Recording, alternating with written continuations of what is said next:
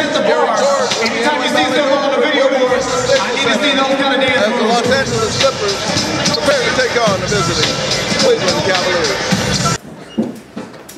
Rodney, how do you feel, first of all, today? Good, man, good. Another day, another opportunity. What's the competition look like tonight against Cleveland? Tough, hard-playing team. They got a big win in Denver the other night, so I think they're still riding off. They played the Lakers tough in the first half too yesterday, so I think they will come out pretty aggressive. Well, I think they're out without Kevin Love. What are his thoughts on that? Will that make it easier on you guys, especially when they're in the back-to-back? Right, it really don't make it easier, though. It's the league, we always preach every team preaches the next guy up, so I'm pretty sure that somebody's going to come in and try to fill that void. What's the intensity like since you guys, you had a letdown against the Memphis Grizzlies? Did that intensify you guys never to let your guard down? You can't let your guard down any night. You're going to come, every team's going to give us their best, no matter who we play. And we have to come out and have the same mindset, no matter who we play against as well. So I think that's just the approach we got to take. How's your assessment of the team's nucleus thus far? Still early in the season. Yeah, it's still early, but I feel good. I feel good about where we are. We're still growing and still evolving, so that's good. What's the West is pretty tough. Yeah. Does that keep you guys, really stretching forth and reaching higher every night? We just try to take care of our business. And really worry about things at hand we got to deal with and things that are in our hands and in our control, I would say. So we're just taking care of tonight. How do you block out the noise?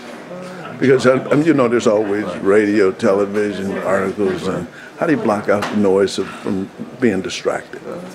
Just stay together. I would say that's the main part. Just stay together and gaining each other's trust and just building that communication with one another. That's how you really block out that noise, because we're the ones going to war. Right. So Exactly. that's what really matters. Right. How's it playing on this team compared to other teams you played on? It's fun though. Just that I say the talent and stuff that we have on this team. Guys really compete, and we got all-stars. So that's a lot of fun. How does that enhance your performance? Because it says iron sharpens iron, so that make you sharper, more stronger, better, faster.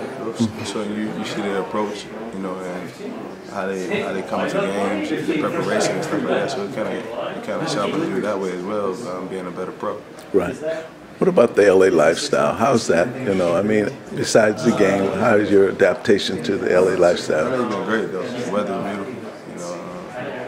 It's just been a great organization too though. So it just makes things that much better, I would say. Is it a dream come true to be playing on the West Coast where the weather is fine? Because I just talked to them, they said in Cleveland it's 60 and other places it's really cold. It is though, for sure. You can't ask for a better setup, I would say. Right. Well, what would you say to your fans, friends, family? About what though? Well, just the overall performance and the support that you get and that are given to the Clippers. We appreciate it. Just keep that pouring on. That's the reason we've had this success thus far. Being where we are because the fans and everybody coming out supporting us. Right. Well, Rodney, closing out, you got any words of wisdom that you want to share with the people or yourself or your personal motto that you live by? Keep your head up and hold on. That's all you can do. Just next day, next play. You know what I mean? Just be grateful and thankful that you have the opportunity to be where you are. You know what?